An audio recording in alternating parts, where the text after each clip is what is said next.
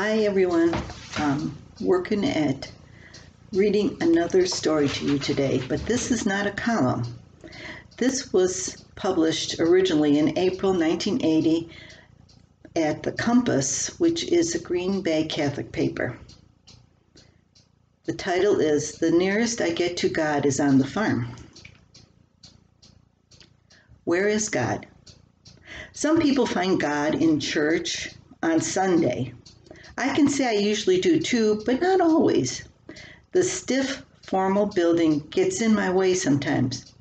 So do problems brought from home, head colds, and fidgety children. But I know where I can go and always find God.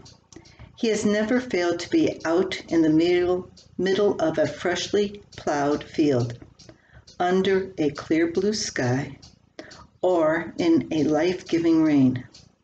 The nearest I can get to God is on the farm. Before the busy planting season starts, most country people find time for a quiet, leisurely walk across their land. A talk with God is so easy on one of these walks. Not a word has to pass from your lips. The communication is never ending. And without any planning, farmers end these talks by thanking God for spring and the land they love. Of course, planting does get going and there is little time for formal kneeling, but that doesn't mean our prayers stop. There is a silent prayer for each seed planted, wishing it a healthy, productive life. These prayers continue throughout the growing season.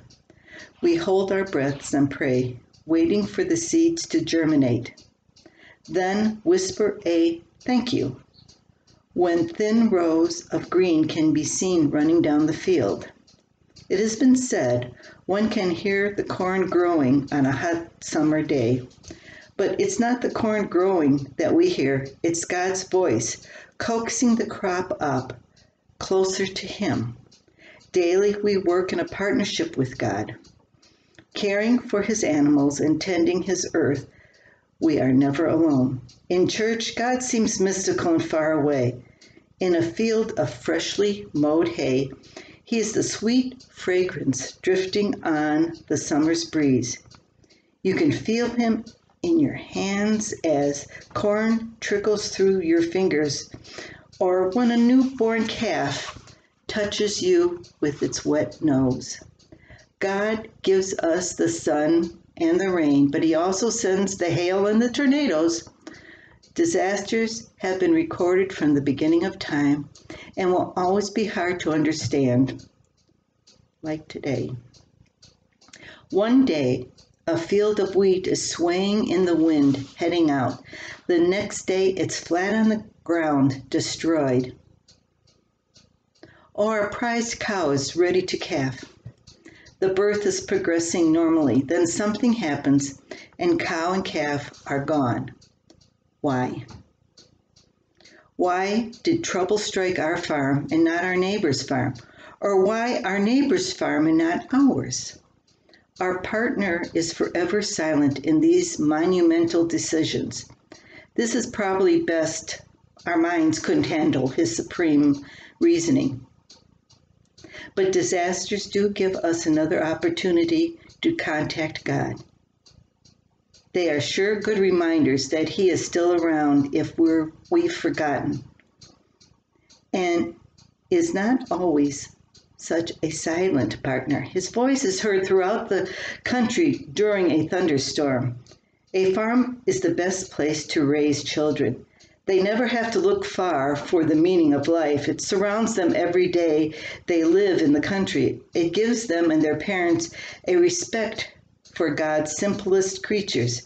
It gives them work that makes them feel needed. Adults can see God through a child. When a youngster holds a wiggly puppy and cradles a chick in their hands, the light of the Almighty shines in their eyes. God is in His greatest glory when viewed at this angle. Sure, tractors break down and angry words fly, Which partner is to blame for the forgotten grease for the ball joint? Farmers are only human. Later, when things are running again, these heated words are forgotten and forgiven. We are never sure if spring will be muddy or dry, or a swarm of grasshoppers will decide to have our corn crop for lunch. Hard times come and go, and the bad only makes the good so much better. We are lucky for all of farming's changes, the seasons, the weather. It never gets boring. God gave us a wonderful gift.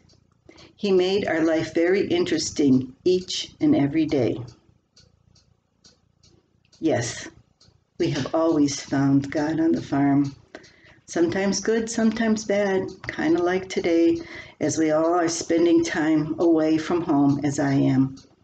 Wishing you better days and healthy days.